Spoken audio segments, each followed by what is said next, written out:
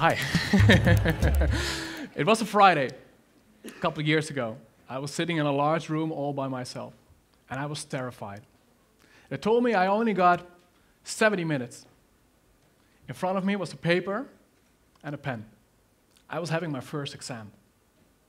2 weeks after my graduation from high school, I found out I'm pretty dyslexic. That explained a lot, but didn't change a thing. I still had tremendous trouble with absorbing and remembering information.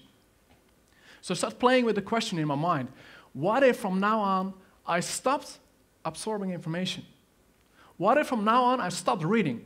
Stopped reading entirely, not even a Facebook post, a WhatsApp, an email, a textbook, nothing. And I'd like to ask you the same question. What would happen if from now on you stopped reading? What would happen from now on you will not listen to any lecture? How would this affect you? If you're a student and you stop reading all the textbook, all the summaries, all the slides, stop listening to all the lectures, it makes it very difficult to pass your exams. Same is true, of course, when you start working. It's getting even worse. Let's say you're a lawyer, and from now on you stop reading any email, any textbook, anything, totally. Within a few months, you simply cannot do your job anymore. Of course, it's a silly question to stop absorbing information. But the funny thing is that we're all doing this already at a somewhat smaller scale. There's too much information for us to process, so most of us only scan information. But by definition, you're missing information. And I recently spoke to an official. He said, well, I'd like to test this. So in the minutes, he put Article 2, from now on, we will celebrate Valentine's Day on the 2nd of November. Did everybody read the articles? Everybody did. Is everybody agreeing with Article 2? And everybody agreed. So from now on, we will celebrate in our city Valentine's Day on the 2nd of November. And this is the reality that we live in. Moreover, most of us are easily distracted during reading. And you might experience something similar. During reading, you realize, oh, I have to call so-and-so. Oh, I have to do this and this. By the end of the page, you have no clue what you just read. Who had that experience before? Yeah? You're not the only one. Our attention span is not much wider than 140 characters. And that's something to think about, or to tweet about. A different challenge that we have is that most of us find it difficult to remember the information. In fact, within one day, we forget about 70% of the information. Within 1 week, that's close to 80%. So let's say you're now reading a very fascinating article, and next Friday you're having a meeting about that. You can only recall about 20% of that. That is such a low score that you could easily decide not to read the article and just ask your coworkers 5 minutes before that meeting, hey, what's it about? You have the same comprehension level. To make things worse, when we process information from a screen, our productivity drops even further with 30%. We tend to read slower, we have a lower understanding of the text, and we forget the information even faster. You could say that in a sense we became illiterate again. We cannot cope with the tremendous amount of information that we need to process. And this fascinates me.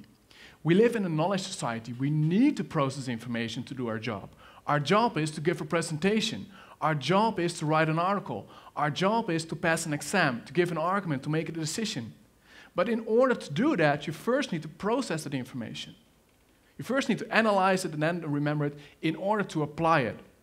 And we live under the assumption that whenever we're processing information, absorbing and remembering it, that process is going flawless. But working with more than 100,000 people around the globe, I can tell you that assumption is simply not true. And probably know that from experience. We read too slow to read it all, we're easily distracted, and we cannot remember the information. And how is this affecting us? And the real question is, how does this affect our society? The fact is that we miss information.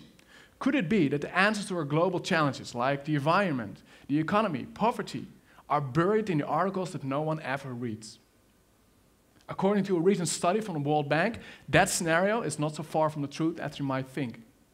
The World Bank, as you might know, publishes yearly hundreds of studies and has recently asked itself the question, how many people are actually reading our articles? So they started testing that. And the results were staggering. Nearly 1/3 of all their articles that are published in the public domain are never ever being downloaded, not even once. Only 13% of them are downloaded more than 250 times. That's astonishing. In an article in the Washington Post about this, They said, well, this is not only true for the World Bank. In every large industry, they're publishing a lot of big articles that no one ever reads. But let's go a step further. Of those people who are actually reading those articles from start to finish, how many % will actually read it from start to finish and not scanning it? To my experience, that's less than 5%. And to go another step further, of those people who are actually reading that articles, how many people do you think can still remember that 1 day later, 2 days later, or a week later? And this is the reality that we live in. I like to call it the illiterate society. Now you could say, well, Mark, we simply need to produce less information, to give shorter presentations, write shorter articles, and you're absolutely right. But at some point, you still need to process the information. And there's also a flip side to that. Publishers ask their journalists to write shorter, and shorter articles.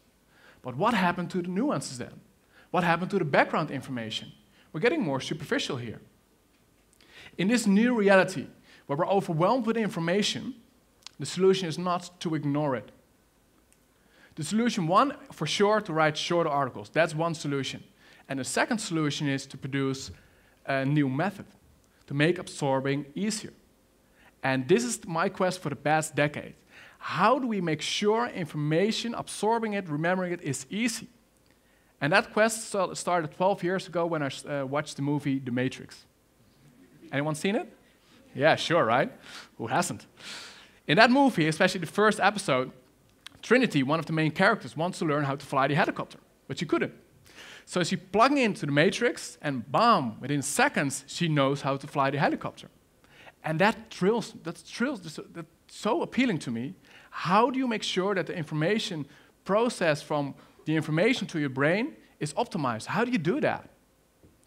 Based on all the research that we researched and all the people that we worked with, we developed a new method called Tichelaar method. And with that method, we make it easier to stay focused. With that method, it's easier to remember information. I'd love to tell you more about it, but I don't have the time to explain the whole system. But that system consists of 8 brain principles, and I'd love to tell you one of them. And it's called filling the void. What does it mean? Filling the void. Our brain thinks at the capacity between 800 and 1400 words per minute. So in 1 minute, you can think of 1400 things. The average reading speed, however, lays around 200 words per minute. Meaning, during reading, you have a lot of time left to think of other things. Oh, I have to call so-and-so. Oh, I have to do this and this. And by the end of the page, once again, you have no clue what you just read. One solution is filling the void, process information a bit faster. Let's say you're not reading at 200 words per minute now, but 300, 400, 500, 600, 700 words per minute. You have less time left to think of other things, and therefore you're more focused. If you have an increase in focus, it makes it much easier to comprehend the information. And this makes it much easier to remember the information. And this is one of the key principles. Of course, if you process information too fast, your mind cannot comprehend the information. But if you process information too slow, your mind will wander off. It's finding the right balance. And I'd like to conclude this short presentation to invite you to make it your own quest. Make it your quest to the assumption that we live in, that when I see information, I will easily remember it. That's not true. Find your way of making absorbing information easier. You're in a starting point of your career, most of you. You have to process a lot of information. Make it easier to process the information. Yeah, start your quest on that. Thank you.